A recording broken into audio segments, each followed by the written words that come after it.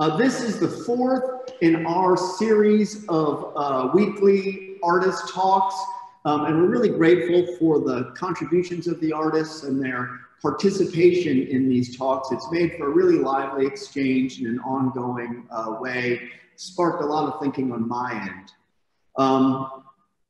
Today, I'm pleased to present and to introduce, and this is not necessarily the order of presentation, but I'm pleased to present Clareese Hill, Genevieve Quick, David Bayus, Surabhi Saraf, Laura Splan, Christina Corfield, Claudia Hart, Amerika, Penelope Umbrico, Danielle Siembieda, and perhaps others. Hope I got everybody. Again, thank you for joining us today. And Carla, who's going to start the program? So Danielle will start today. Terrific. Danielle? Okay, great. Hello, everyone, and thank you for having me. I am Danielle Siembieda. I'm going to start with sharing my screen, and give me a second to set it up. Let's see. And sorry, it's got these controls at the beginning. Great, awesome. You guys can see that?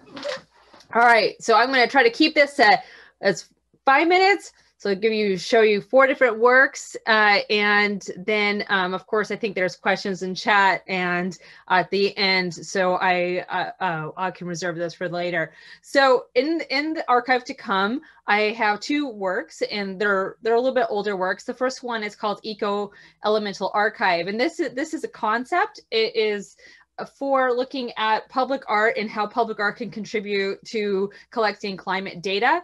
And the concept of this is that there would be these palettes that had a material in them. When you opened up each palette, it would collect content, so air particles, water, insects, foliage, whatever from the air into these giant palettes.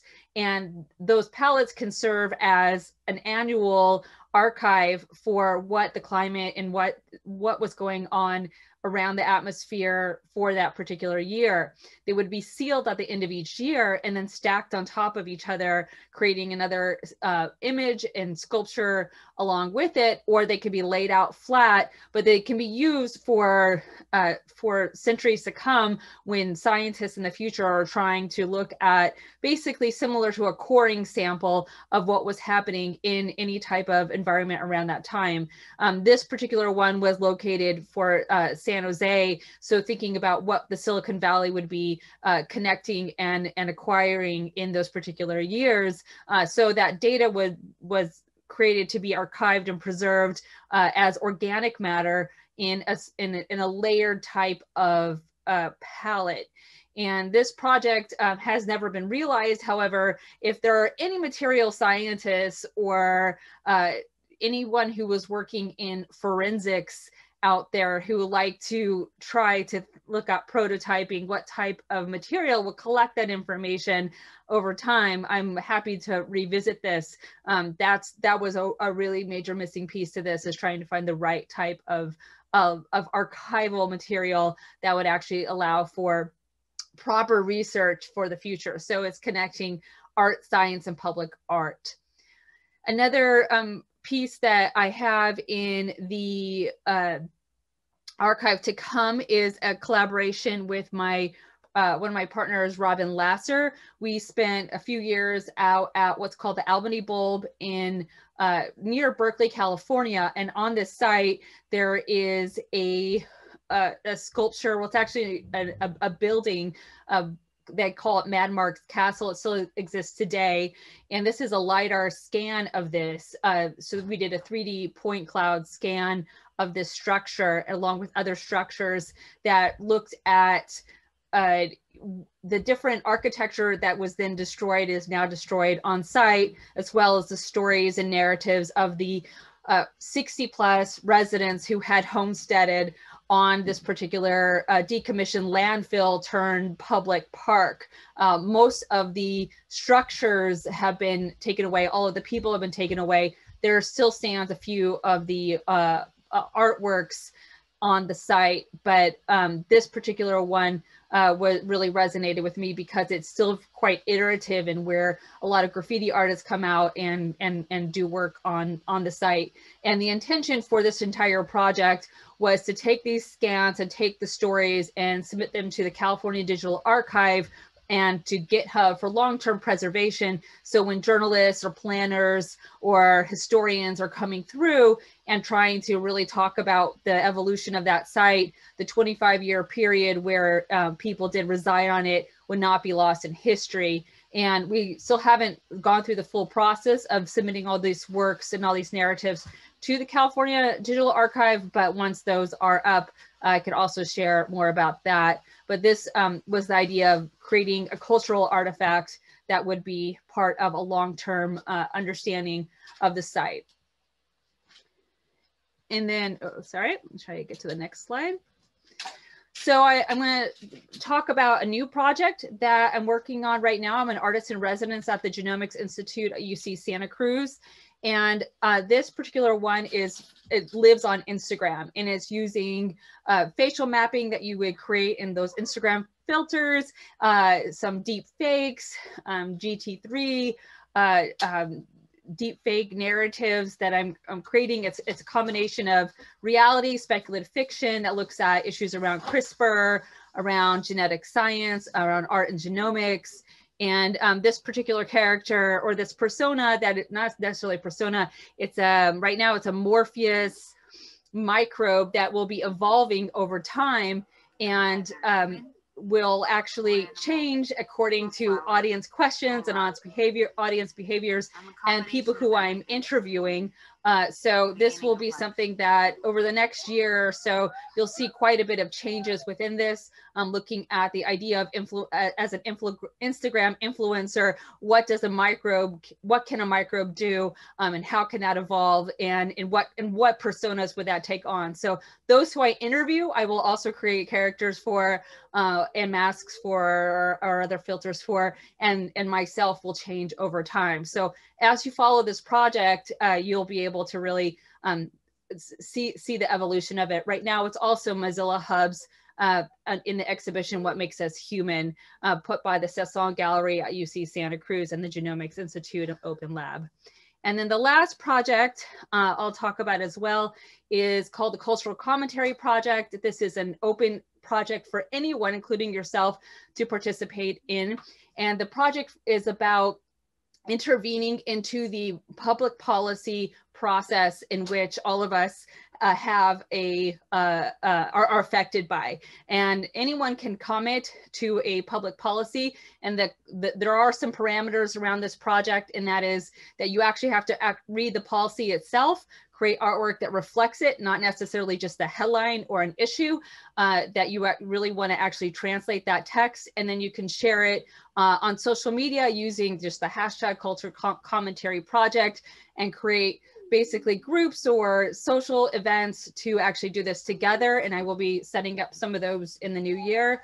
And you will also be able to submit artwork as public comment. And this idea is that there will be some sort of forced curation among policy creators and policy analysts, and hopefully that will help influence the way that our laws or our rules are affecting us in an artful way, adding in cultural components into it that are translated by artists from any form. And I think I've been about 5 minutes. Am I good? All right, cool. So I want to thank the archive to come with Carla and Clark for inviting me, and on to the next speaker. Okay, Danielle, thank you so much for sharing generously all of those projects at these intersections of art, science, and public art. Really great. Laura Splan, you're next. Okay, I'll share my screen.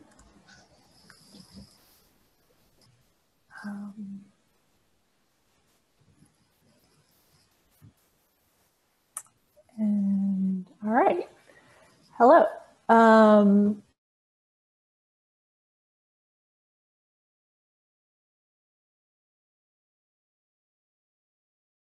Did we just get a freeze for a second? Yeah. I think Laura's frozen. I think so. I'm sure someone's doing art about that phenomenon of the frozen Zoom screen. We'll wait a minute. Let me just text in case. Yeah, she may not know that she's Yeah. She may not know. Of course, we can loop back around.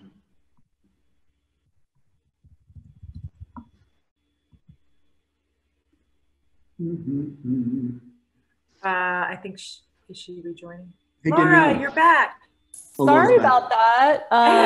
I don't know what happened, but I will proceed. Okay.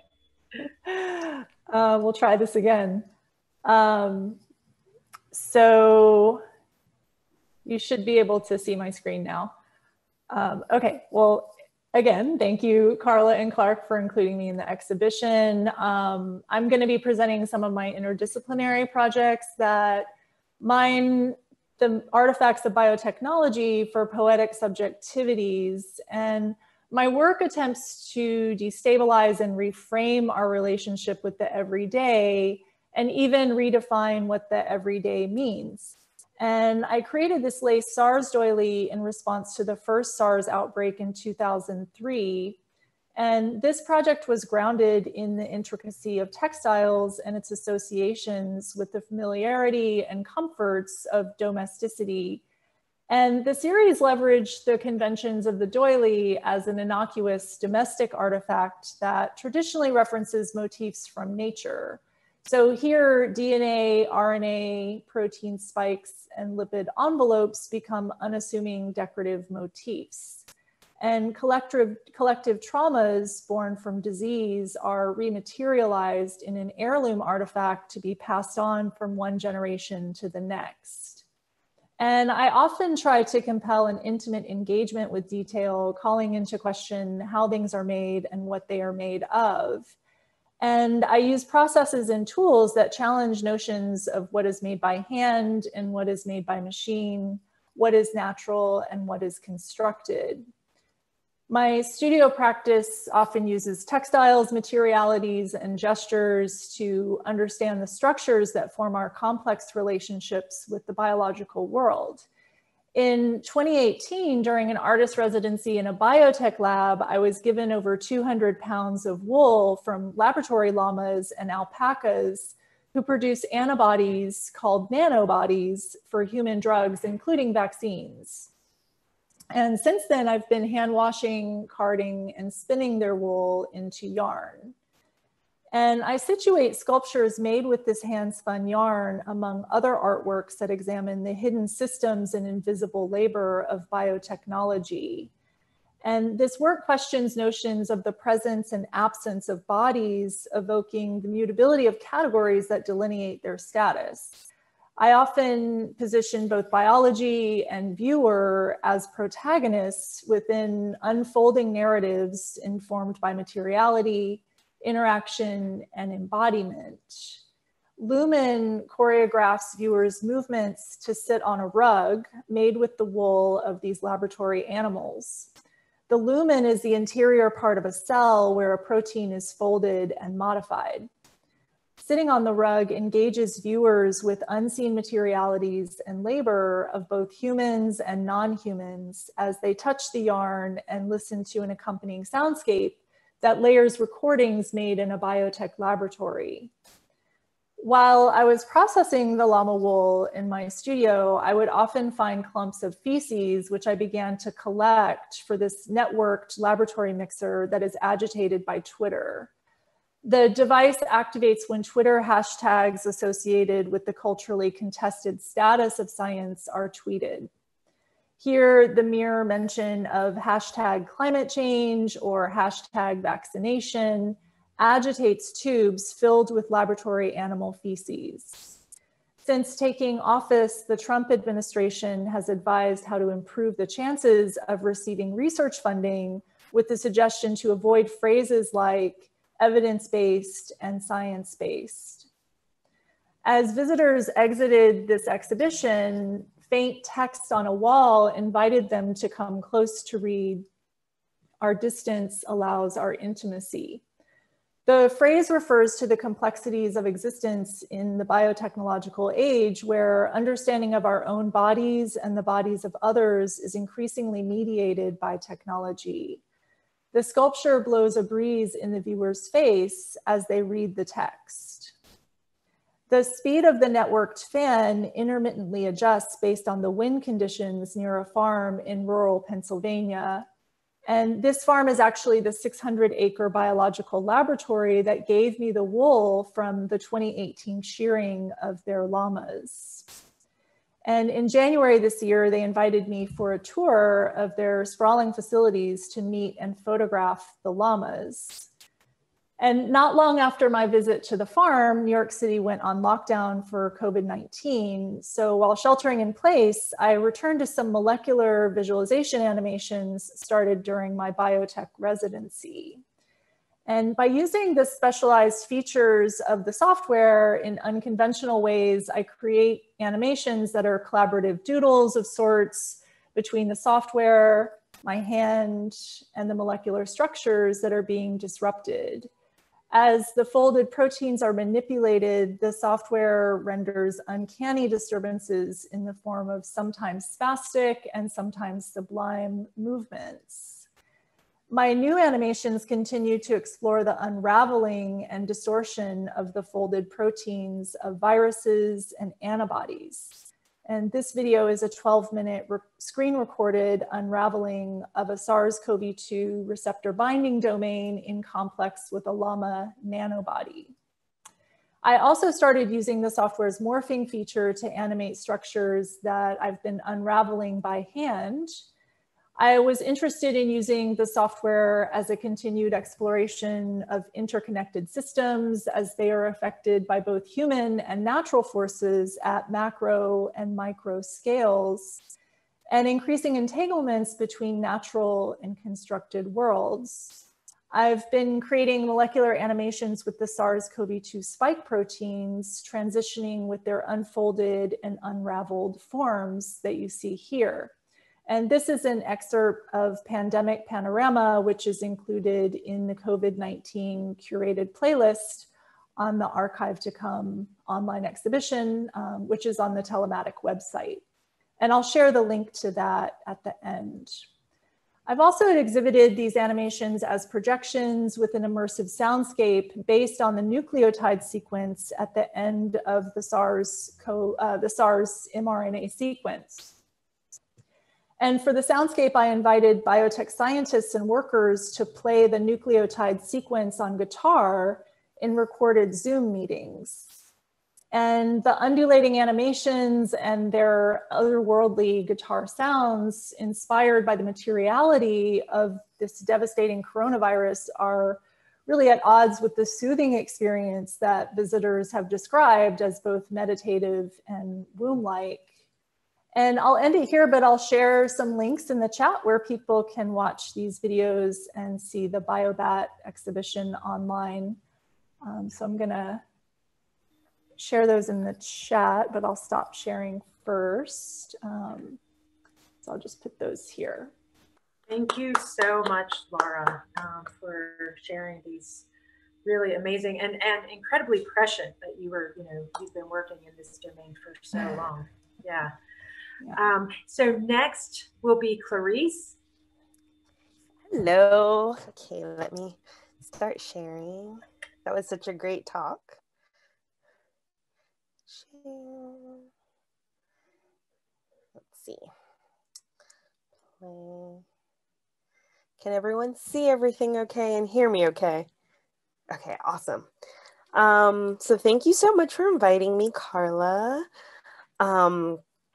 This is so much fun. I love talking about my research. So I'm a practice-based researcher, so I do a lot of research and my research turns into art practice. And that's how I've been working for the last 3 years. So the piece that's in the exhibition is part of a longer research project called The heuristics of post-identity phenomenology through digitally mediated disruptions. That title is a little old, so I'm going to look over it as I end towards the end of the research. So I'm almost finished with it. Probably in the next couple of months, I'll be done with this project. So my project is pretty much an inquiry into what Western society and culture considers identity and how identity is formed and unpacked and performed and enforced, and the categories of race and gender and all of those typical benchmarks that we use to judge an identity and their performance based on if it's orthodox or unusual. I'm interested in these, why we consider ourselves who we are in this Western landscape. So mostly I work in installations, and this is an installation of meditation 1. So my project unfolds from the standpoint of humanism. So I'm thinking about humanism through Sylvia Wynter and how she talks about humanism and how humanism became like the first heresy, as in the Middle Ages, they turned from theology and being focused on theology as knowledge production to now art and philosophy and these other kind of like humanly centered modes of understanding the world instead of like relying on understanding the world from the cosmos, which is religion. So this is meditation 1, and mostly I work in installations and I print on silk, and I created the guide out of, from the beginning of this project, which started about 3 years ago in January, I created the guide. So the guide's archive, which is in the show, is pretty much what the guide, the body, and the researcher has learned through their time together. So the body is a marginalized body, a precarious identity in the Western society. The guide is the critical theory. So my research takes Black feminist critical theory, post-colonial studies, Black studies, Caribbean philosophy. So Sylvia Wynter, she's from Jamaica, so she falls into Caribbean philosophy and really thinks about how to disrupt the identity performance. So instead of the performance being verified and anxiety coming from the performance not being verified, I'm more interested in intentionally disrupting the performance in order to transcend time, space, and the performance. Okay. So that's a close-up of the installation, and the meditations happen on an altar, which is a space that invites you to sit down and have and to take in the meditation. Haven't really done one of these this year because of COVID, but it's okay. So now everything happens online, and I'll show you how I manage that in the last piece.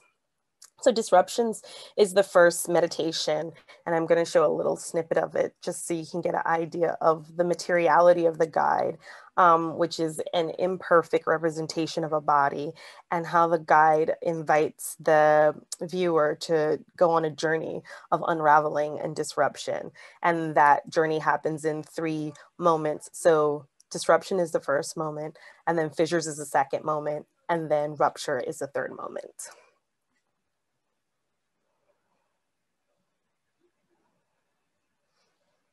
Can everyone hear it? No? It might have been on the share if you didn't press the audio button, Clareese. I thought I did.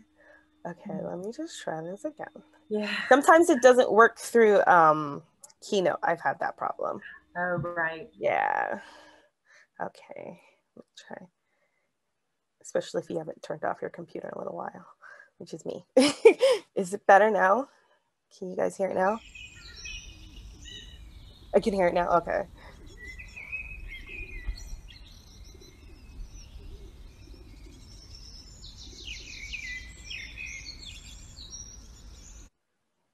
Oh, sorry.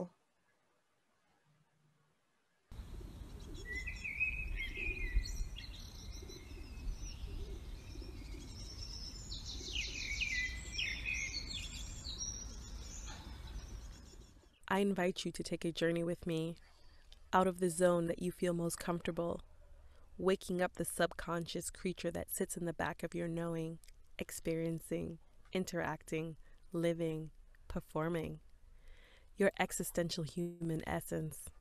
For this journey, you must be firmly planted on the ground, not the one under your feet, the one where you feel the most comfortable right side up, but the ground that emerges with your steps. You order its place under your body, not the other way around. You place... Sorry. Oh my goodness.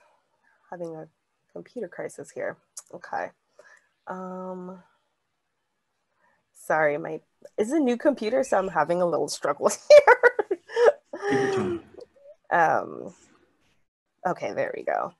So I can drop links to this so everyone could watch it and enjoy it if you'd like. The second moment is fissures. So in the first meditation, you see the guide, and the guide interacts with thermal footage. So I'm interested, and the scan that is rotating is my head that's not clearly scanned properly because I'm not reflective enough for the scan to scan me properly. So it's about intentionally sitting in this disruption and this lack of legibility and being comfortable with it, and thinking about how do we measure the body, and how do we measure representations of the body, and how these representations are algorithmically generated and created and are told to be, this scanner, structure scanner. I think mostly everyone has used it. It's like, oh, it's so precise. It's like, maybe not.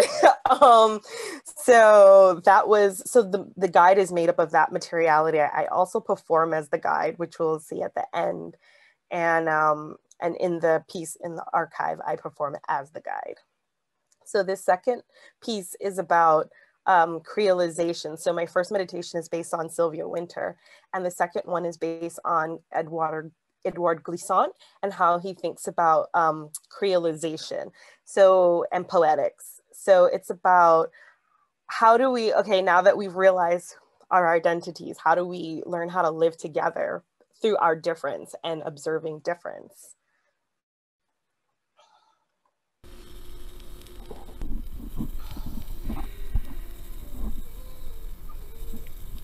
Photosynthesis, the harvesting of sunlight to produce energy, is the ultimate driver of virtually all life on the surface of us.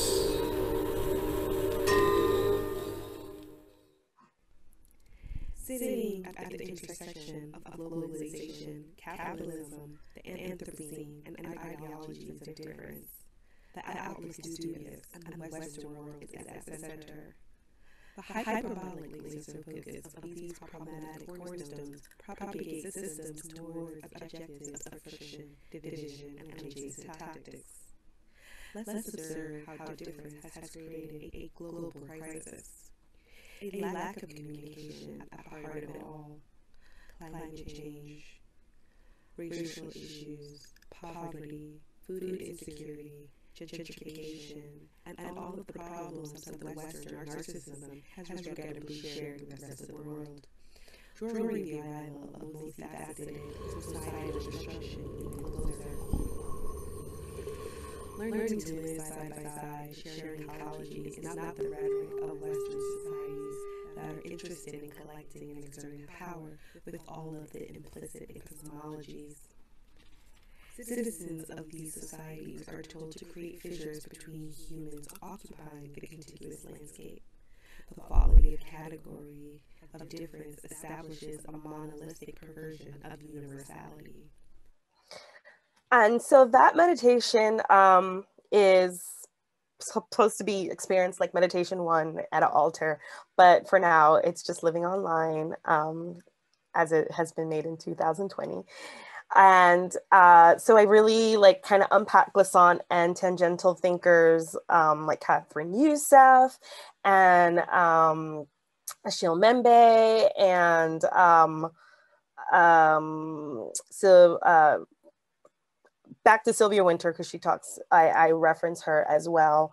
And to kind of like think about what does it mean to observe difference, sit in discomfort, and overcome difference. So glissant talks about a right to opacity. So it's the right to difference. And that's pretty much, that's the second moment. So that's fissure. And this is rupture. So this is the performance that I just did, which was a 360 stream. And this performance, because I do these performances and it's really hard because I really like everyone together. So it was this problem solving tactic with technology and with the gallery space that I did the performance in, to really think about how to bring people who are not able to come to the space into the meditation. So we did a 360 stream. So this is a poor documentation of it.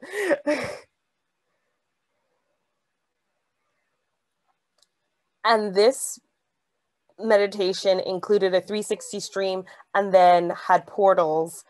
So this is something that everyone experienced together. And if you were in the gallery, you had to go onto YouTube and, you know, go into the portal. So it was an opportunity for everyone to come together. This meditation combined, well, this transmission, which they accompany the meditations, they're how the meditations are activated, combines glissant, Sylvia Wynter, and Christina Sharp, and Alexis Pauline Gumbs, and a bunch of other theoretical influences on my research into one like 40-minute piece. And I can also drop a link to that as well. So this is pretty much the conclusion of this project. The meditation that goes along with it, which I have not finished, will be the end of this moment of this project. But identity and identity theory is something that will probably research for a very long time because it's very fascinating, especially in these very strange times. Thank you. Clareese, thank you so much. And thank you for sharing the guide and all of your research, your important research and your practice. Claudia, you're next. Hi. So I'm going to show in the background a channel of a 3-channel piece that's called The Ruins. That is an archive, actually literally an archive, as Carla and I have discussed. That's why I chose it for this. And it was the centerpiece of a show that I did in New York at Bitform's Gallery that just came down at the end of October and is now currently up in London at Gazzelli. So this work is an audiovisual work. It's a centerpiece, meaning I made show, given the name of it. I got to turn on my 5 minutes. Giving it its name because it is the most meaningful work I feel in this body of work that I made. And I'm an audiovisual artist. And this is a 3-channel piece and I've silenced it so that I can talk over it. So I'm gonna start now and I'll just give a mini about it. Do you still hear me? Can you see? Wait a minute, I have to escape this. Was that working? Not seeing the screen yet.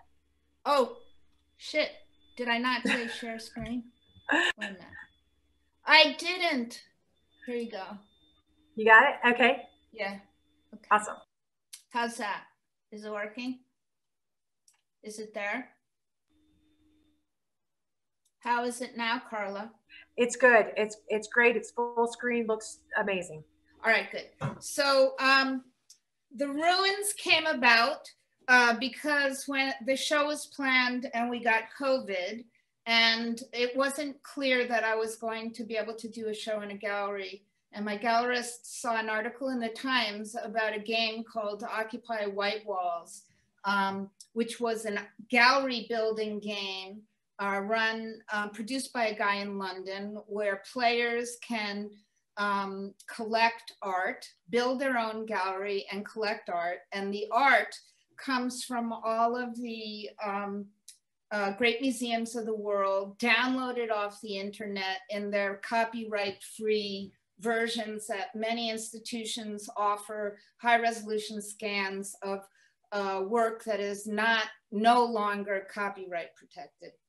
And the guy, whose name is Yarden Yavlowski, was extremely interested, he owns the company, in showing me, because a number of the works within this body of work were sort of riffing off of Matisse. And he told me that his players would love to have Matisse in his archive, but he couldn't because it's copyright protected. And the museums like the Tate and the MoMA will not release the images. So if he couldn't have them, he thought he could have me because I was free. And I would be so happy to give him my copyright. This is what happens when you put the stuff in the game. At first I was really delighted because, hey, I work with simulations and I thought it was cool.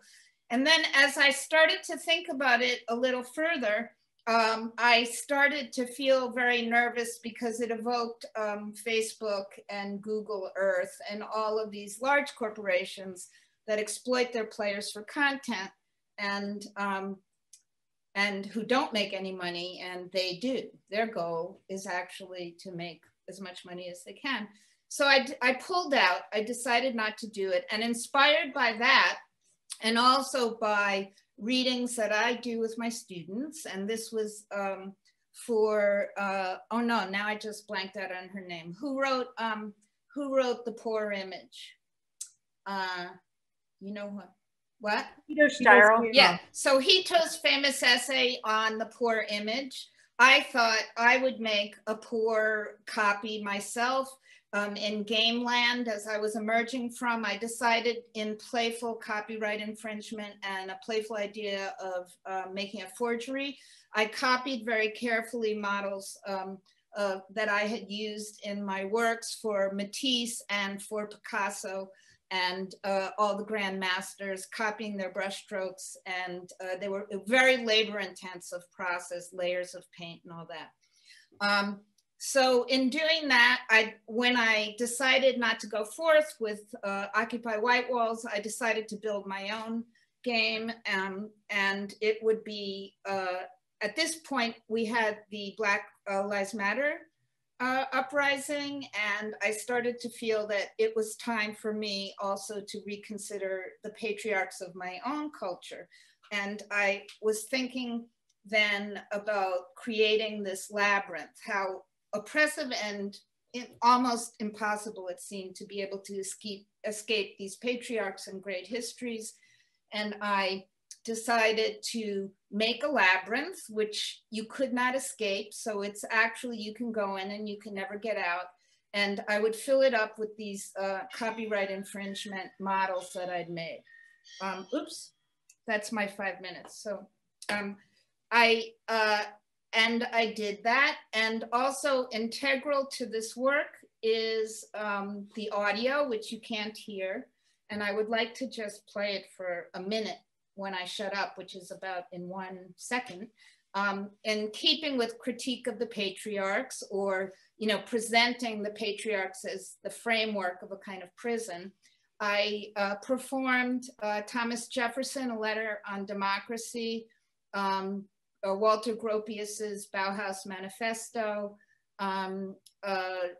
Henry Ford's Fordlandia Manifesto, which was about a rubber factories that he built on the Amazon, where he had laborers, imitations of Detroit suburbs, where he had his laborers, indigenous people, eating hamburgers, hot dogs, French fries, and donuts in an enforced diet, and watching newsreels.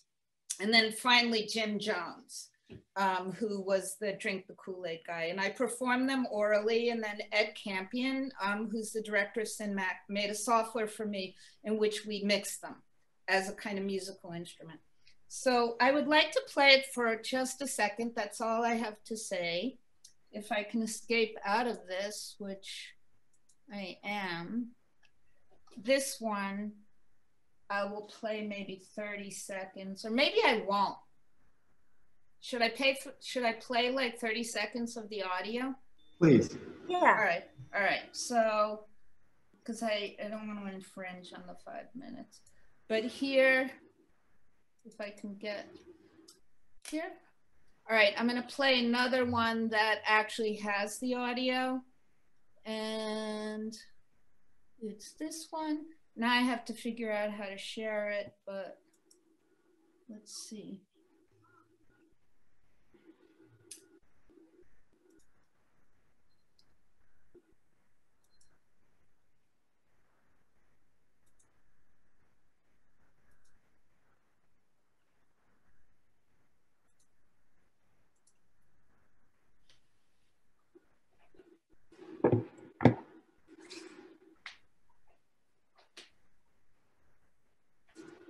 No audio. What? No We don't audio? hear it. No Oh, audio. shit. All right. So I can hear it. Oh, yeah, of course. You can't hear it because we're sharing interface.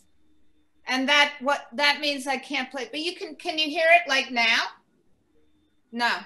No, but maybe if you drop a link just so that everybody could experience yeah. it, Yeah. Now can you hear it? Now you can hear it.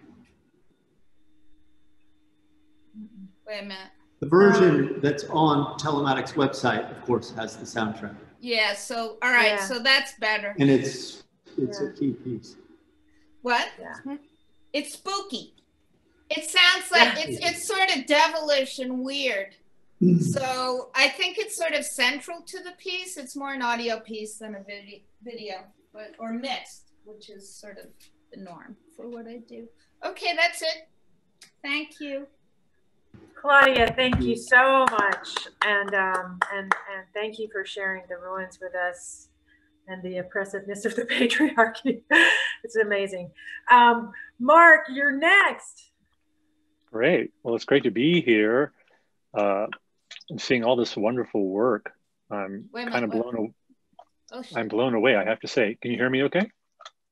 Yeah, I think Claudia is still sharing. Yeah, I have to share. Oh, you're good. That's okay. Take your time.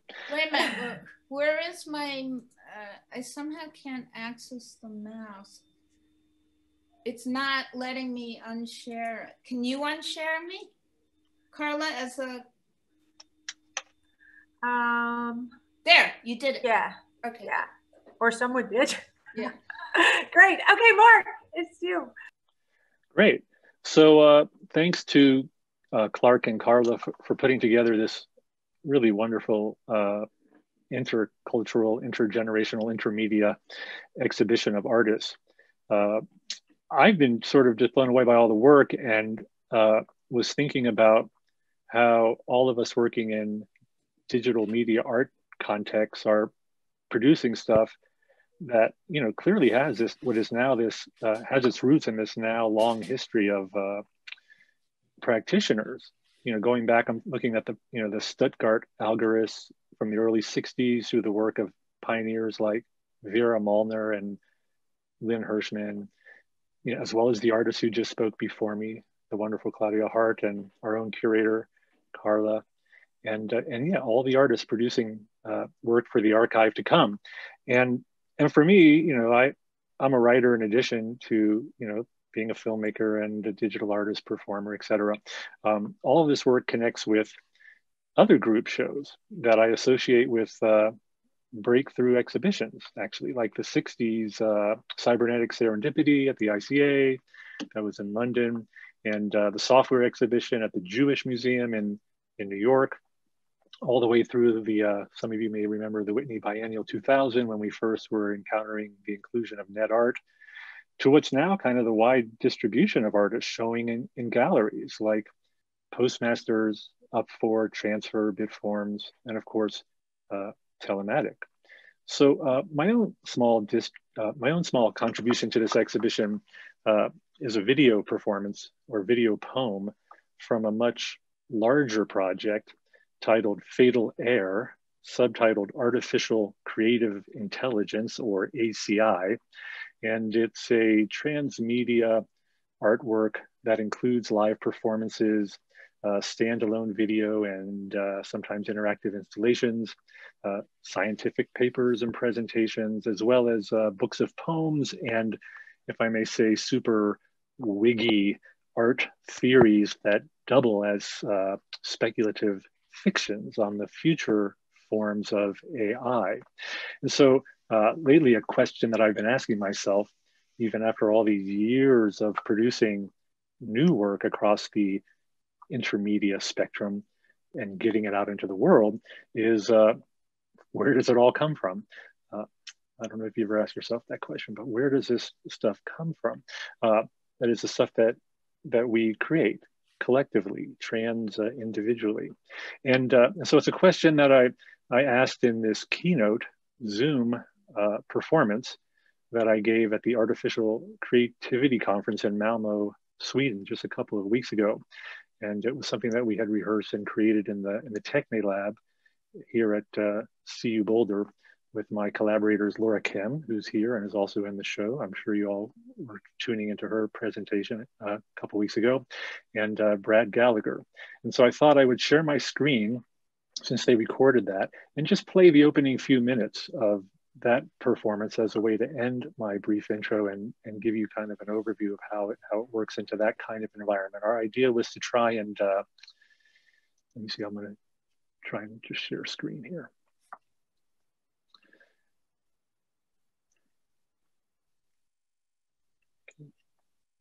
Can you see it okay? Yeah, so I'll just play a little bit of it for you. Hopefully the computer sound, I did click it, so hopefully it'll work.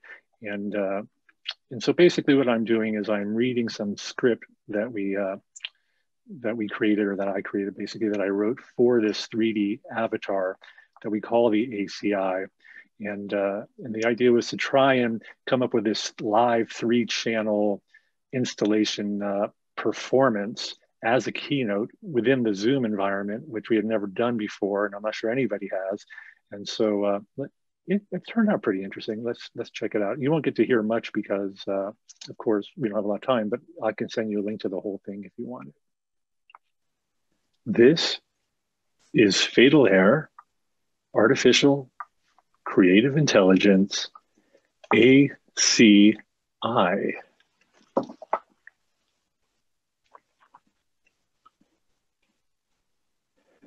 I wanted to give birth to an artificial creative intelligence,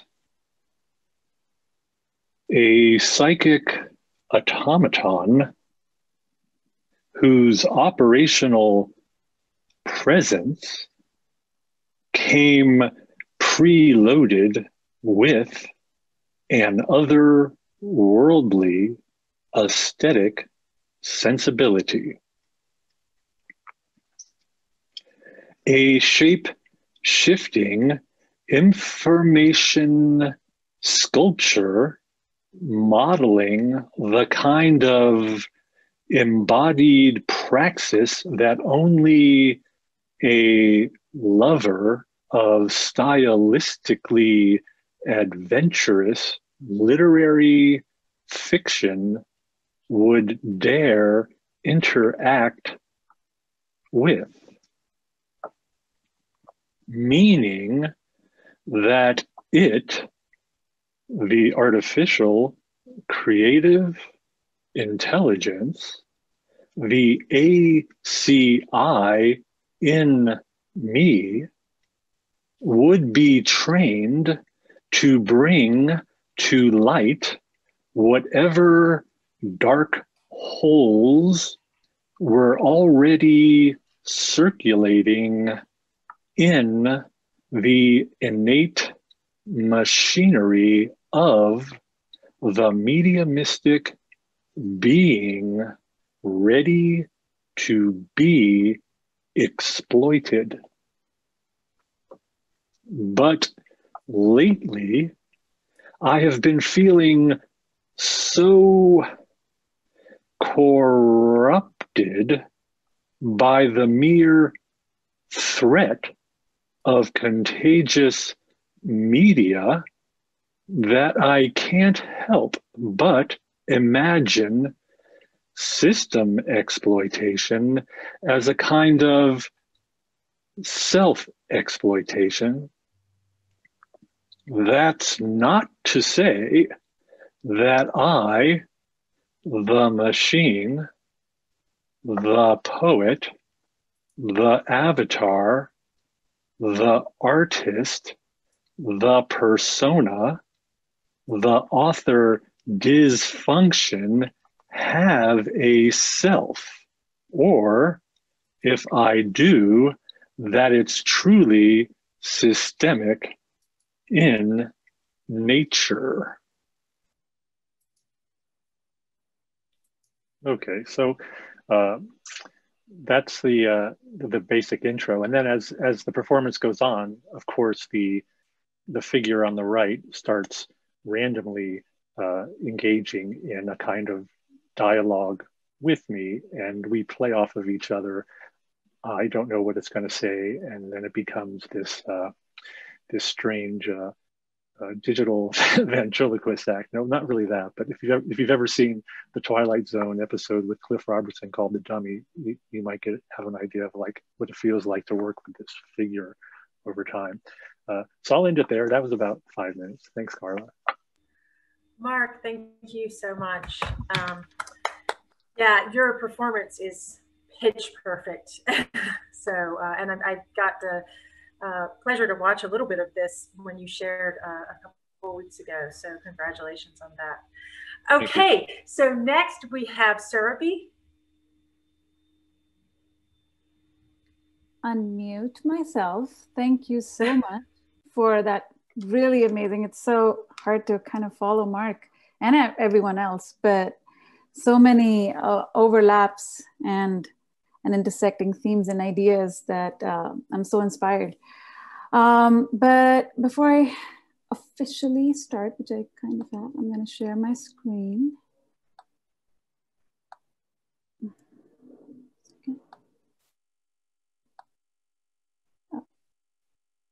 Okay, can y'all see it? Yeah, okay, got it. Yeah, hi, my name is Surabhi, and I am a media artist, as all of y'all. And so I will just give a very brief background about my practice, which is, I explore our complex relationship with technology, using embodiment as a tool and a body as a site for transformation. And in my practice, I'm often pulling from my background in experimental sound, somatic movement practices, Indian classical music, activism, and my deep love for cognitive science to deepen my understanding of the inner workings of the human mind. And another through line that you'll see in a lot of my works, some of which I'll share today, is this idea of the collective and the ethos of collaboration and creating spaces and experiences for co-thinking, co-learning, healing, and collective action is just integral part of my process. So the works I want to show today, are basically the larger world of which the one piece that is in the show is part of it. And it's the larger project is called Awoken the Awoken. And, as a lot of my works, they take a lot, like it's a multimedia project. I started this project in 2018. Currently it's kind of on a pause. I'm like not actively working on it, but in a way I'm also actively working on it, but it's the most, I would say is like the most intimate and personal work I've ever made. And I'm still gonna continue working on it for a few years to come. So yeah, at the intersection of all these different interests and mediums and backgrounds, I, again, started the project called Awoken, and what we're gonna look at today, is, I'm gonna turn the sound off. Okay, the sound is already off, looks like. So what you're looking at is the blob, and it is Awoke, which is the other part of the Awoken, which is also the video in the show. And you'll see a little bit more of it. And so I'll just let this blob run when I talk about it, but Awoken is an ongoing multimedia project that includes a video, sculpture, a VR experience, and a series of live performance, a short film, and a concept album, a lot of which are still in the process. I feel like I'm in the very first stage of, you know, getting deep into this project. And the research and development of this project is very directly tied to and inspired by and kind of rooted in my collaborative project. It's called Center for Emotional Materiality. And hopefully I'll have some time to talk about it at the very end. But this project in particular is kind of engages in this poetic storytelling in the act of waking up to imagine a technological future that privileges human and non-human agency above all. So the techno-utopian myth of Awoke and Awoken is centered around the relationship between this artificial, mythical artificial emotional intelligence, which is this blob, and I want to turn the sound off. Yeah. Oh, sorry. Okay.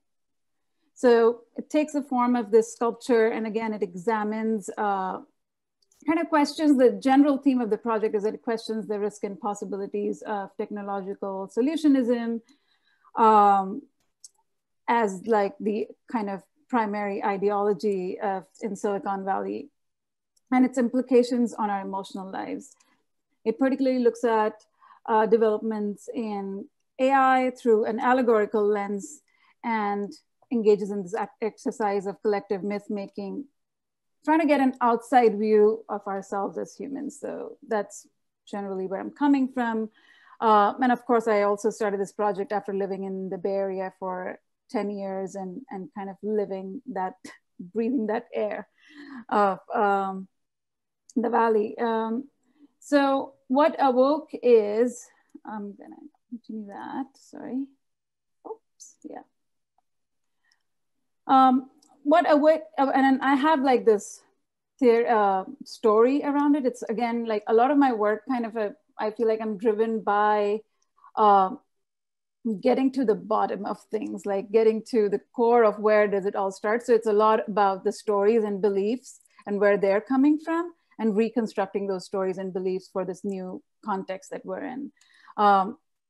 So the story of Awoke goes such as that it is a blob that comes from the earth. It's made of all the different minerals and metals that go into the making of our iPhones and all our digital technologies.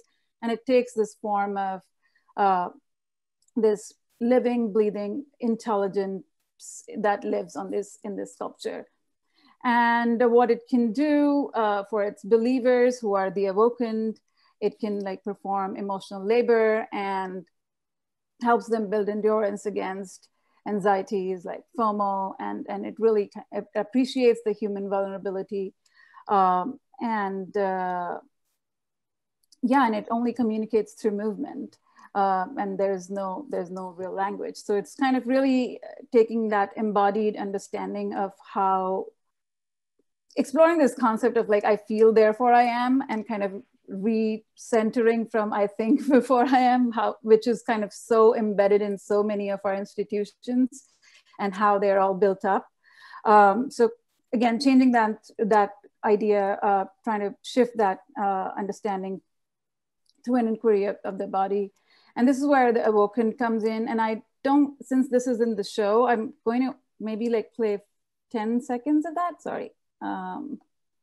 Oh, maybe I don't have the video of it. I guess that's for better because I don't, this isn't the show, but this video was essentially just like a quick sketch for me of like what the people who are the believers of this AI technology would look like, would act like, And it's really just like a little trailer or like a mood board of some kind of what they would be, and which is what is in the show. And then this project was launched in San Francisco in 2018 as part of the larger project, Center for Emotional Materiality, which is where we did this performance. Again, very, very first like preliminary performance of like the shape-shifting ritual that the Awoken perform. And so I'll tell a little bit about the Awoken, which is, they awokened, again, the character, these people, they live in the techno-emotosphere, which is a world that I have kind of coined. It's a reality that is focused on extracting our emotional data from our interactions with machines. And the Awoken embody all the contradictions of the postmodern states of hyperconnectivity and their entanglement with technology that it brings into their life. The Awoken have the ability to think with their bodies. They're special, and that's why it makes them especially receptive to Awoke's non-verbal modalities of communicating. And the film, or the series of short films, which are to come, are again to the idea is to document their becoming as they set out to find and connect with Awoke. And in this journey, they encounter 6 emotion sensing technologies that analyze their voice, text, facial expression, galvanic skill responses, eye movements, and gestures. And the Awoken use each of these interactions to look inward and create new rituals to cope and appreciate, and like cope with their vulnerabilities and appreciate their vulnerabilities. So essentially, like over time, this project has become more and more for me about just really examining these 2 emotions, which is vulnerability and how it comes with courage, and fear, which is, fear of missing out is essentially a fear of like something that is not here. So this year I have been really just kind of taking a pause from like actively working on the project and working more on myself and like trying to figure out what spiritual awakening can look like and feel like, and really understanding how these things live in my body and how this project lives in my body. And this is kind of where I'm at. And some more images. How much time do I have? Sorry, didn't put a timer. I haven't been timing people. Okay. I didn't want to interrupt anyone, but probably drawing it to a close. Okay. Yeah. So I'll end with this this short like video. Basically, it's like we can watch like 30 seconds of it, but it's essentially, this is the last part, which I was talking about a concept album. And this is where it started, which is me performing the genesis of Awoke through like sound and sonic explorations. And we'll just listen to that for a second.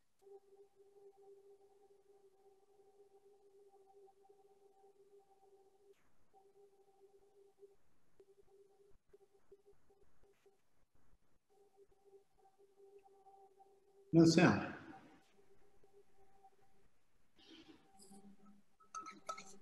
It's because of headphones. That's why mine didn't work either, because it's in her ear. Oh, you can't hear it? I heard a subtle sound. So I was thinking the subtle sound. You have to take your headphones off and play it through the, let it come out of the speaker of the computer. That's why mine didn't work. Okay. Can you hear it now? That did it. That did it. Oh, wait. Sorry. Now we're on the different. Okay. We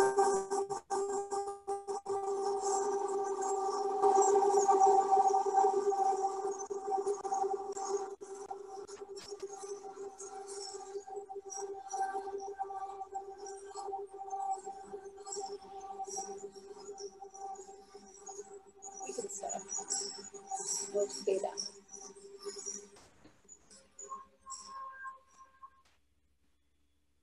So that's about it. It's a long performance, and we just saw 10 seconds of it, and I'll leave it there. Yeah. Thank you so much, Surabhi. Yes. And I feel, therefore I am. I'm just going to repeat that over and over again. Fantastic work. Okay, next, Penelope. Okay, I'll share my screen. Oh, stop. Sorry. Have it? Stop share. Can you guys see my screen? Yeah. Okay. You can see it. All right, so I'm trying something new. I'm showing a Moreau board.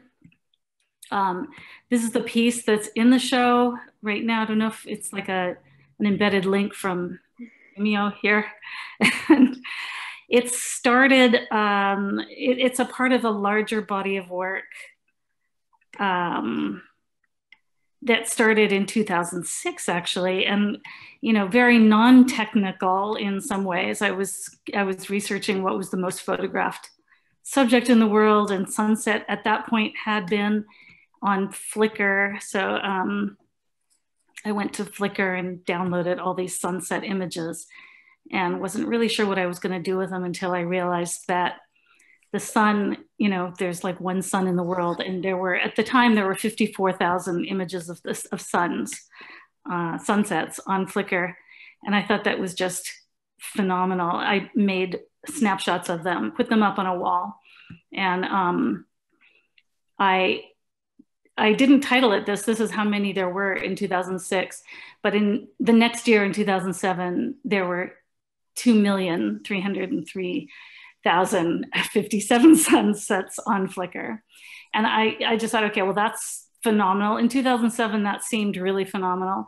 So I decided to title each installation. These are different installations. At this point, there's 48 million, which doesn't seem phenomenal at all anymore. It just seems normal.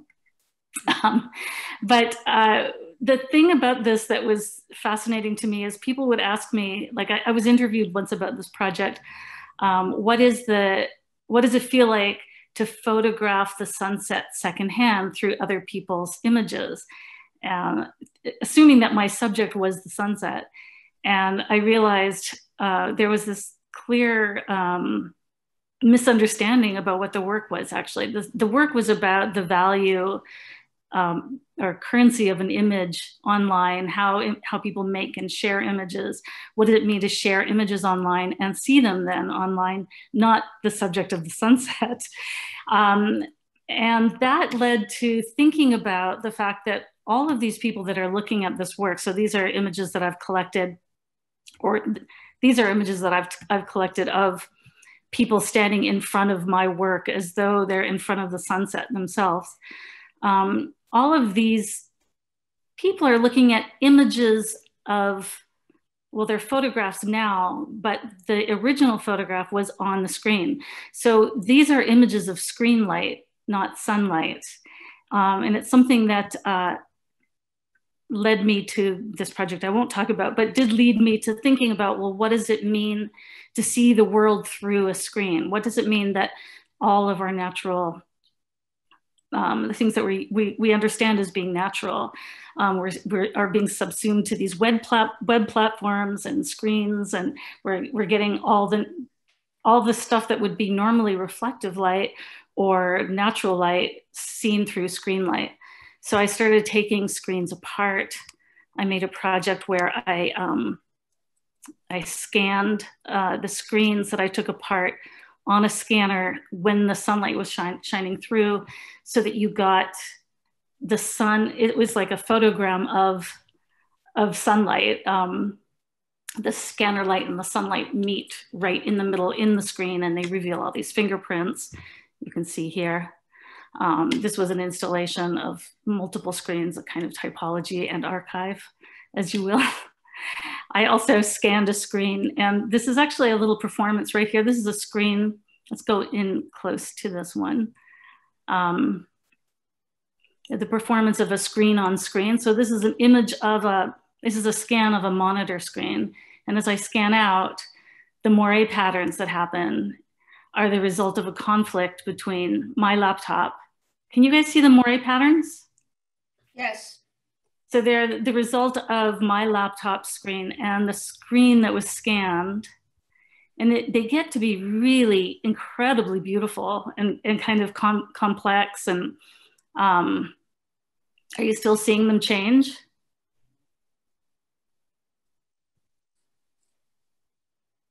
So I was really fascinated by this. I've always been fascinated by moire patterns.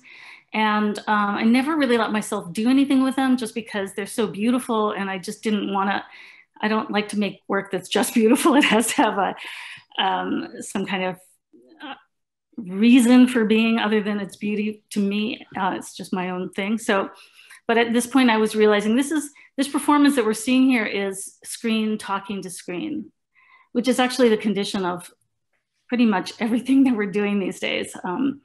Right now, you're looking at a screen that I'm looking at. We're not looking at each other. So that became a body of work where I just screen grabbed all the different mores. Even as I go back and forth with these, they're changing. But screen grabbed all the mores. And I had this big installation in Switzerland with all the moire images. And that also led to taking screens apart, thinking about what it meant to be inside the screen. So here's some kids sort of playing with the screen inside it, photographing the sunlight through the screen, which is an inversion of how we normally experience the screen. And then this piece, which is the piece that's in the show. And I'll just play it for a second and talk over it. And it's basically, no, of course, now it's gonna, yeah, there we are. So it's basically images of the sun that I cropped from sunsets from Flickr. And then I put them into, I mean, it's just so low tech, it's incredible. I put them into photo authoring or sort of video, like Premiere actually, which is a video authoring software. And I made a dissolve between each of the images so that you couldn't, the dissolves are completely overlapping. So no one sun is ever visible. They're an amalgamation of each other. And then I played that video and then re-recorded it with my iPhone. So my iPhone is now recording this, and the pixel grid of the iPhone is conflicting with the pixel, well, the pixel sensor, the video sensor of the iPhone is conflicting with the pixel grid of the screen and creating this moire pattern, which basically makes the sun dissolve in and out of the screen. So that's what that piece is about. And I'll stop there. I mean, I think that might've been about 5 minutes, right? Another project that came out of that is this piece, which came from images of prints of clouds and thinking about the screen as a kind of filter itself. And then the paper images of clouds being the complete opposite of what clouds actually are. So I created this video that is of paper images of clouds, but you see it on the screen. So the screen and the paper and the crap that's on the paper, like the what is it, the decay, because these are very old archival photographs. They all kind of mix together, and I create this kind of brand new cloudscape with them.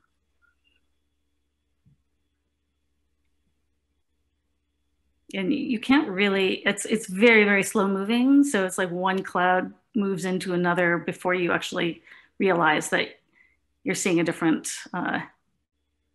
so slowly that sometimes it's impossible to see them moving. If you look away and then come back, you'll see that it's different. All right, so that's it. Thank you so much, Penelope. Phenomenal phenomenological, I can't even say the word work, but I mean, yeah. Well, I want to thank you. I meant to say this at the beginning. Thanks so much for inviting me, you and Clark. And also all the talks have been so interesting. So it's great to be a part of.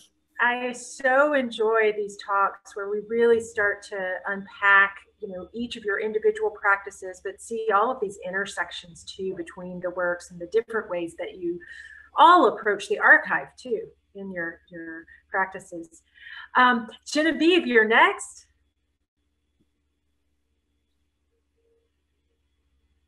Is Genevieve here? Yes. Audio's off. Can you hear me now? Yes, there you are. Awesome. Okay. Okay, let me share my screen. Wait, see here. Okay. Oh, wait. Why will that do that? Oh, shoot. I am going to have to, it's popping up in a different window that's not allowing me to see Zoom at the same time. I'm not really sure why, but let's see here. Sorry. No worries. We all share this condition. Okay, so the work that I have in the show is part of a body of work called Planet Celadon. And this is a body of work that attempts to talk about the Asian American diasporic identity issue through a scientific narrative. As Asian Americans, we're always asked, where are you from? Well, I've decided that we are literally from Planet Celadon, which is a reference to Celadon ceramics, which are widespread throughout East Asia, China, Japan, and Korea. They all have very strong traditions of Celadon. And so this all came out of this moon jar. Okay, this was originally a piece that was developed for the Asian Art Museum in San Francisco, and it was a video performance work. And a moon jar is a traditional Korean vessel, and I began to wonder if this is a moon jar, where is the planet? And looking around the museum, I saw all of these Celadon ceramics and discovered that throughout the galleries, this was a recurrent theme. And so I have decided that Asian Americans come from Planet Celadon and are literal green people, okay? And so I will show you a quick part of the trailer for this performance.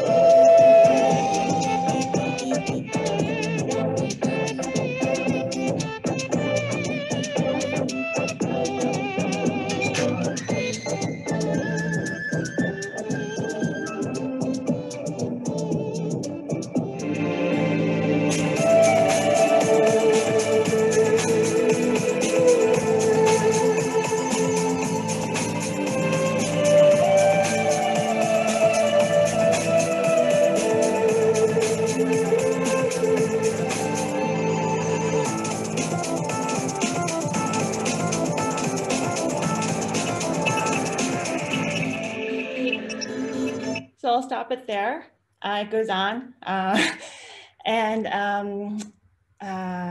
So I was supposed to actually produce a performance this year that got canceled because of COVID. And I was asked to produce a video in lieu of the performance. I've been thinking a lot about what Planet Celadon is as a space, and have been building it out as a CG world. The original performance was supposed to have musicians that were scientists, and they were searching for extraterrestrial life using various haptic electronic costumes and props. There were going to be dancers. So this piece I'll just show you a little bit of this. And this is, let's just, oh wait, nope, wrong one. There you go.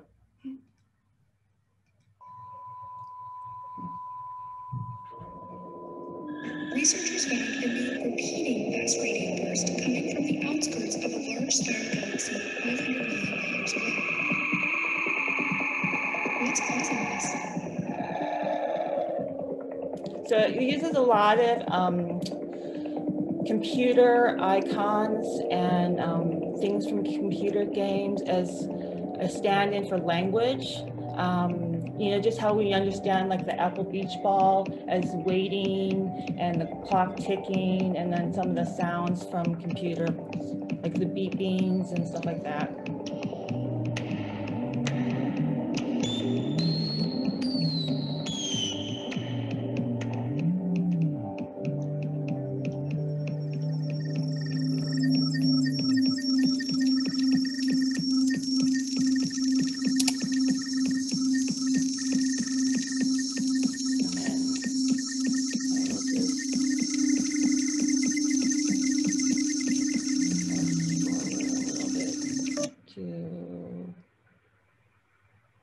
So then here's the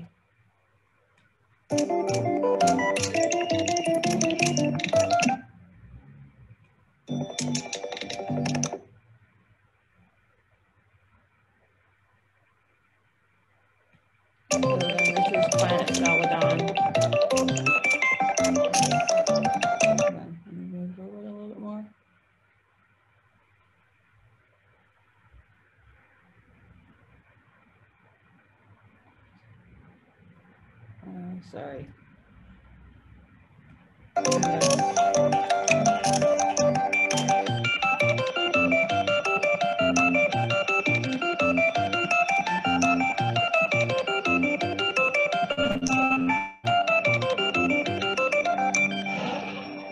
And this is Planet Celadon.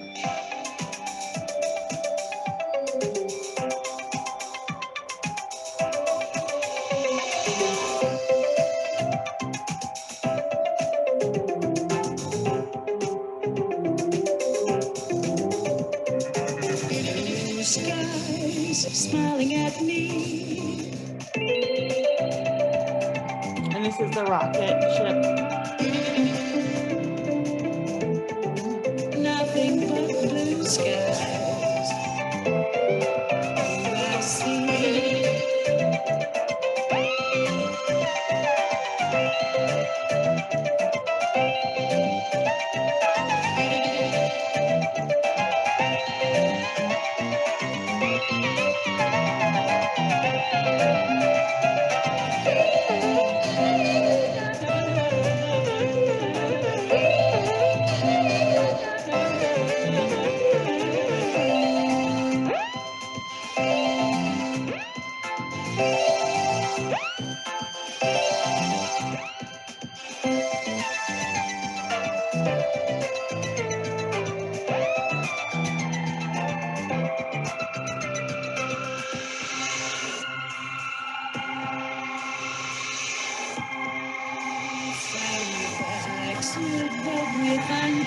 So I'll stop it there, and then the rocket goes to Earth and lands.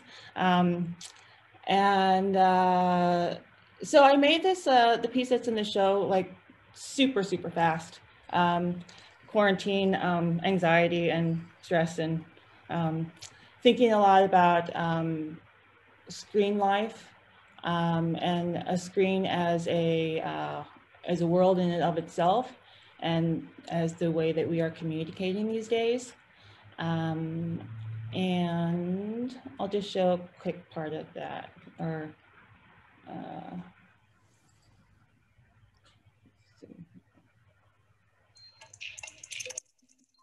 using a lot of Google Earth and a lot of symbols.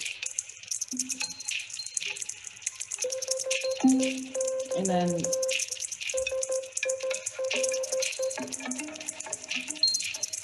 it's a home pod, a lot of translation.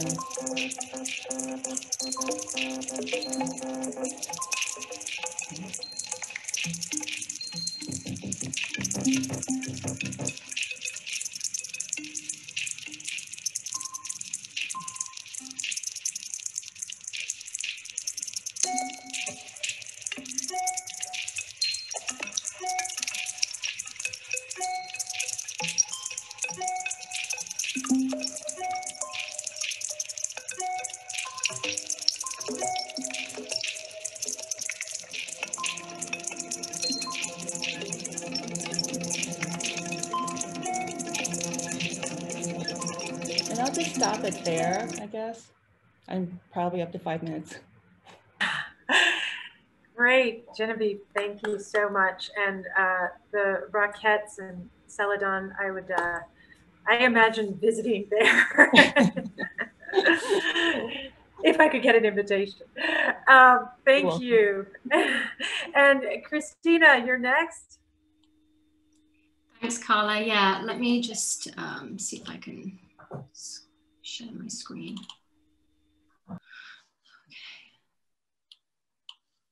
And before I begin, I guess I should really just say I'm really stoked to be sharing my work on the same day as like lots of artists who I know and love, who are friends and whose work I found particularly inspiring. So I'm very happy about that. Basically, I have been, I'm a research-based interdisciplinary artist. I have a video in the show, and I have worked for a long time with a digital video installation. But some of the work that I'm going to be showing right now with you guys is really kind of not very kind of digital. It's in fact kind of reflecting more current, contemporary kind of focuses in my work, which are kind of moving towards distinctly more analog media, kind of working a lot with paper and cardboard. But basically, I've been making work about the histories of media and communication technology for about 10 years. And I kind of do a lot of research into these histories, into these kind of like specifically visual and communications technologies as a way to kind of think about how and why the media that we live with now have evolved, where have they come from, but also as a way to kind of think about how media have become important to us socially, politically, and culturally. So on the one hand, I'm kind of really thinking about media and technology as bridges that help us kind of navigate and connect with the world, right? Kind of, we're all thinking about this right now more than ever with, you know, all of the various technologies that we have to use now with Zoom, what have you, to kind of stay connected with everyone in pandemic times. But I'm also kind of thinking about media and technology as conduits for our historical imaginations. And how they can kind of act as filters and expressors of our kind of hopes and fears about our like present contemporary moment. So I just wanted to share like a couple of projects that I've worked on recently, and then just I'll finish up by just mentioning one or two things about the video that I have in the show. Okay, so one of the kind of first paper-based projects, I kind of call them like paper media, kind of make your own kind of media projects, was a project based on peat boxes. And a lot of these projects are about kind of media history and kind of how we tell history, the kind of forms that kind of history telling has to take, the kind of making meat of history and trying to kind of complicate that in some way. So in some of these projects, and particularly, I think this peat box project was the first project that I did this with, but I kind of did a bunch of research into the peat box itself, which was, I almost kind of see it as like a prehistory or it's one prehistory of kind of VR technologies. It's a little kind of medium that takes the form of a miniature theater. It's a kind of immersive, a kind of miniature immersive space that traditionally, and the peat box was kind of popular in the 17th to 19th centuries, but traditionally the peat box had been kind of used to celebrate certain kind of national achievements that were either kind of related to kind of monarchies or technological progress or engineering, that kind of thing. So they had a kind of very specific like nationalist bent to them. But they also were kind of engaged in other kind of imperialist and kind of colonialist projects too, in the inclusion of images of like, you know, quote unquote exotic lands and peoples. So when I was going back to this particular object, I chose to kind of really rethink, right, how far I wanted to kind of reconstruct it. And I chose to kind of intercept or kind of alter in some way that reconstruction by including contemporary content, right? So I'm not kind of trying to reproduce an accurate replica of this kind of historical medium, but rather kind of do something completely else and kind of try and invert the ideologies that were traditionally associated with it. So with the peat boxes, for example, I filled them with images of kind of civil disobedience and kind of protest that had been really present in the time that I was developing these peat boxes. And this is a kind of ongoing project. I have about 6 or 7 peat boxes now, but certainly I'm kind of making more. I have also recently been kind of moving into artist books, and this is a particular project where I kind of turn towards the thaumatrope, the kind of this little guy here, you know, this very, very simple technology that, again, I kind of see taking a quite important place in terms of prehistories of like virtual imagery. So, okay.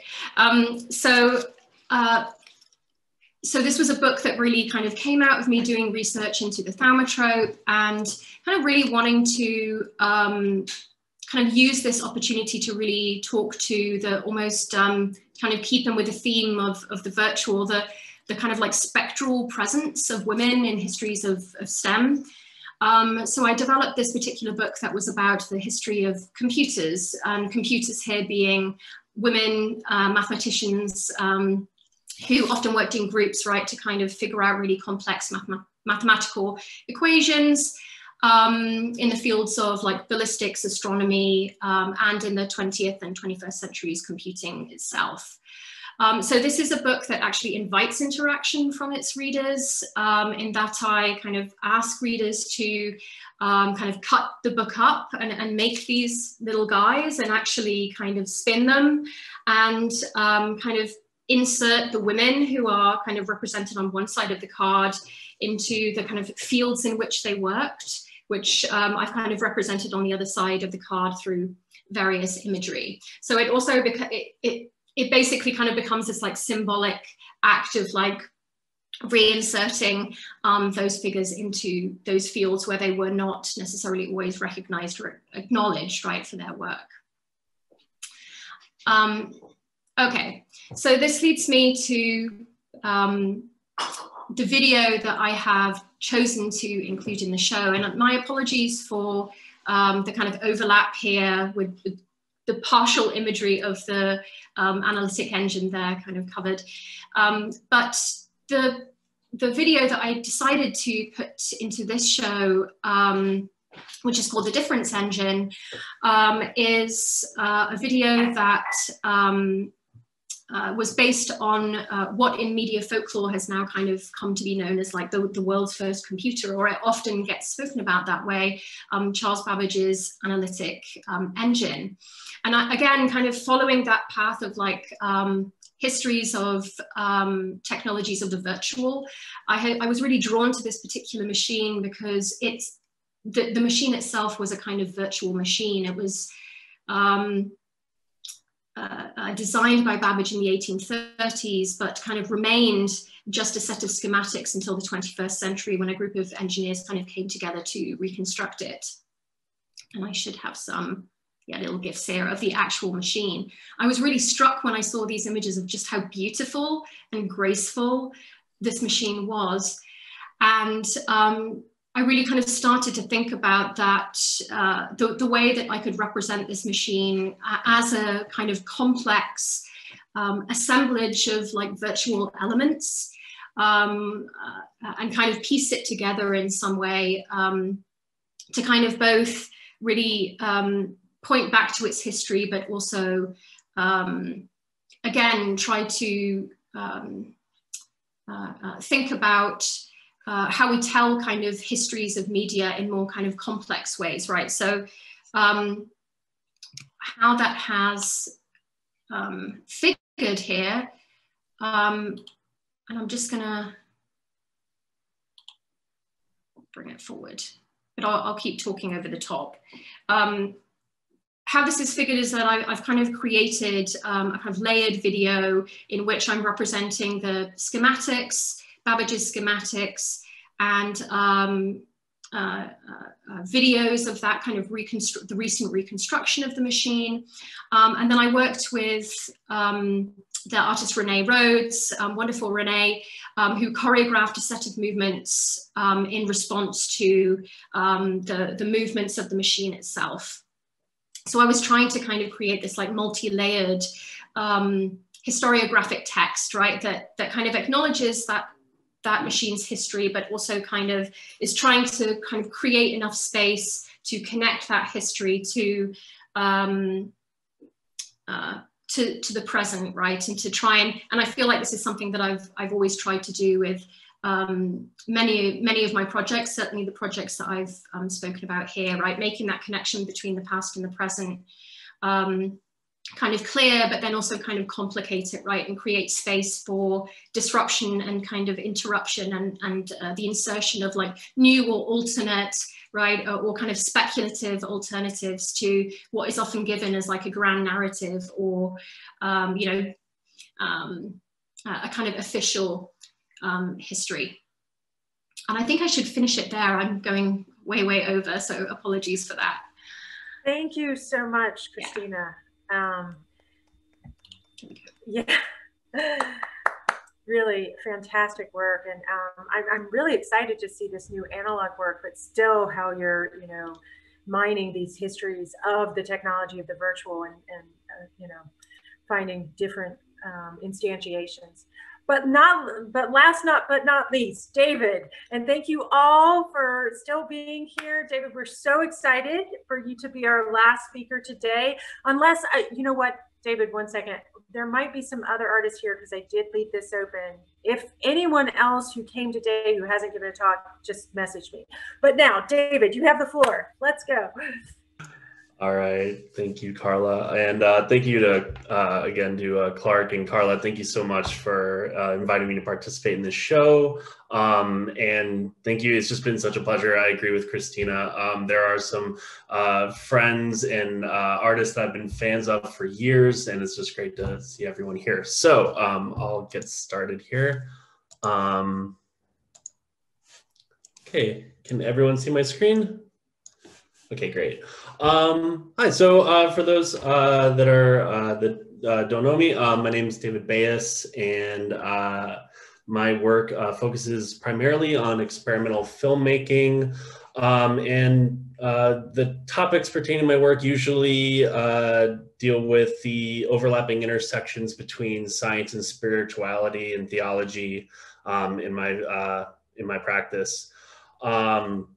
So I think for this talk, I'm going to focus on two works. One is both are video pieces. The first one is one that has been started since we all went into lockdown in March and is ongoing, hopefully to be finished later this winter. And the other one is the piece that I did for the show, which is in a lot of ways in my own research an offshoot of my thinking and ideas behind the piece that I'm still working on. So Let me just jump to the next slide. So in my sort of the early months of the pandemic, my focus really, I was working on a film project that I was going to be doing for a residency over the summer. That got torpedoed after a couple of weeks we went into lockdown. So I didn't really know where I was going practice-wise on my next project, where to pivot. And I was spending late nights just sort of going down rabbit holes of just different topics online. But I was becoming increasingly fascinated with what seemed to be this really renewed and virulent topic of paranoia, prophecy, and apocalypse, which just seemed to be, you know, this has been going on since, you know, forever, since the early aughts, the 2012 and on, but really it's been taking on cultural and political strengths that I don't think we've seen before. And I mean, for example, on the bottom right here, there was literally a apocalypse that was supposed to happen on my birthday in September 5th that never happened, thankfully. But I was, you know, I was just fascinated with this, and just like the sense of like paranoia and just the truth decay, if you will. And usually in my own, and not only with that, but I was also dealing with my own severe paranoid hypochondria. I've been a hypochondriac since I ran out of the movie Outbreak when I was like 12 years old. I ran out of it. Like, it was like my first movie I ever ran out of. So just wrestling with all these things. And I was like, okay, well, you know, in these times where it's like, you don't, you know, not trying to pivot on what to do, I was like, well, I'm just going to go with what I'm going with at the moment. And that led me to start a film project, which I'm working on right now, which I'm just starting to get close to finishing up, called The Very In Transit. And it focuses on a character that is set in a pandemic-stricken world, and he, for lack of a better terms, is the only person in this world, but he is dealing with his own paranoia and disassociation. And in this project, I decided to take like these sort of ghostly ideas of like visions of fear and paranoia and create characters out of them. And I'll get a little bit more into what the storyline is about that. But the basic story is that this man is mourning his dead family and the survivor of a global pandemic. He is attempting to find a cure while suffering from disassociation and paranoia. And to do so, he must decipher reality and his life from his own dreams, delusions, and perceptions of fear. So that was sort of a piece that I'm working on right now. And the fun part about it for me was like trying to take all the sort of psychiatric diagnoses of these like certain mental conditions and turning them into characters or props or set props in a way. So a big part of this project for me that's been rather satisfying has been you know, just sort of throughout all the different sets in the film, just making signs and sort of paranoid voices in my head represented as signage. So like, you know, just little, like the funnest part for me was I was able to recreate a full BART train, which at the moment is where I think probably I'm most fearful to go, is in the subway. So I just started with like, okay, let's start it on a BART train. So on the top right here, you can see I reproduced a BART sign with these sort of paranoid, fearful messages kind of like radiating at the character. Garbage, newspaper, all have these specific messages kind of beating this theme over and over of this sort of fearful it that isn't really quite defined, but is perpetually sort of coming. So that's just been something that I've been, you know, working on over the few months. An interesting part of disassociation that is kind of goes hand in hand with paranoia is that you lose a sense of time, and I like taking sort of certain topics and extrapolating them to extremes. So as the film progresses, we really see sort of time collapse in on itself. There's scenes towards the end where we're reaching like Neolithic elements going on with like woolly mammoths and Australopithecus and different elements from different times, all sort of collapsing in on one another. Again, just more of these different bits of details and signs that I've been putting in the background here. This is another clip of just something where I'm just creating a giant collage wall that's going on the back of this scene here. That's all just, and it's been interesting just researching all just the media saturation that sort of permeates fear. And it led me down this weird road where I was starting to think about paranoia, and then it led me to schizophrenia. And this is where it branches off into sort of the project that I did for this piece, where I was starting to think about almost like how the microbiotic, the viruses, the microbes are actually in a lot of ways the drivers of our human behavior, of the narratives that we build. These big overarching stories are driven by these very small things, these very tiny things. And just before I jump into where my thinking for this project led to the project that I did for Archive to Come, I'll show a brief sort of clip here of the film. This is just a real short kind of clip preview here. So let me know if you can't hear the audio.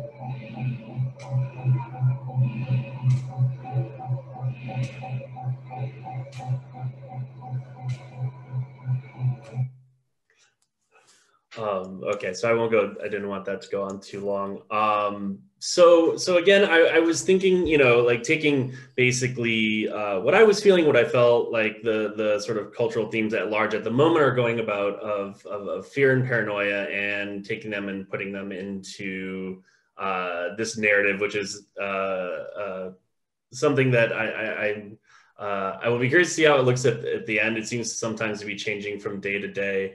But while I was working on that, I was researching just the topic of schizophrenia in general, and specifically this interesting area that I found where there is a lot of medical research in how what's called dysbiosis, which is a imbalance of the microbial bacteria in the stomachs of humans, is associated with mental disorders, specifically depression, paranoia, schizophrenia, and addiction.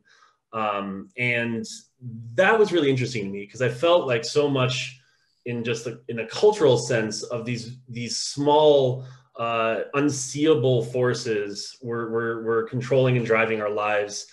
Very similar to how devout people feel like the spirit of God can drive their lives, but these unseeable, unknowable things were driving our lives. So I went down my own little rabbit hole, and around this time, I'd been invited by Carla and Clark to participate in the show, and I was thinking, oh, I wanted to do something specific for the show, and I had this idea in my head that wasn't specifically about, you know, this piece kind of had its own trajectory. So I was like, okay, I like this idea of dysbiosis and microbes and bacteria driving human behavior. So I was going in through research, and I found these really interesting sort of weird connections. I realized, and I didn't know this at the time, that hypochondria, which I horrifically suffer from, is in the original Greek, means hypochondria means below the sternum, like below the ribs. So it literally means like below the sternum in your stomach. And I thought that was very interesting. And then to the right is Marshall Applewhite, which was a schizophrenic Christian, pseudo-Christian with a space theme cult leader, which I think most people here are very familiar with. But as a child, I was fascinated with him because I was obsessed with the Hale-Bopp comet, and that was the first time I'd ever heard about cults in general. And so he was just sort of where my mind first went. David, I just want to, maybe like 2 more minutes and wrap it up. Oh yeah, sure. I know you waited till the end, but just so that we keep it. Sure. Okay, I can totally speak. Thank you. So anyways, that sort of thinking led me to think of like, okay, how thinking about mental behaviors led me to thinking about Cartesian theaters. And I thought I want to do a piece that was a representation of the a Cartesian theater of the guts, of the microbiome, which drives human behavior. The sort of like iconic Fritz Kahn illustration of the Cartesian theater is like the human mind with a person looking at a projection of the outside in the headspace. So I sort of took that as my inspiration to make the piece that is in this show, Dysbiotic Prophets. The piece itself was, I wanted to create sort of a video terminal connected to this fleshy intestinal cord, where you have this mirror egg-like node that responds to this external stimuli, and the sequence begins as this colorful display of microbial movement.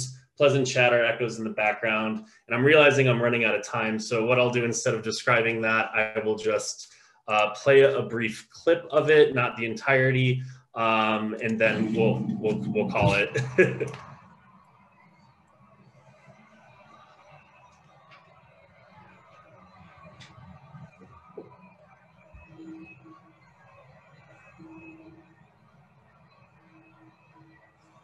Now, the reason this is such an interesting time is not only because we're on the threshold of the end of this civilization, because it's about to be recycled, but because of where that finds us, where that finds you, where that finds those who would judge us, how we would speak of them and how they would speak of us.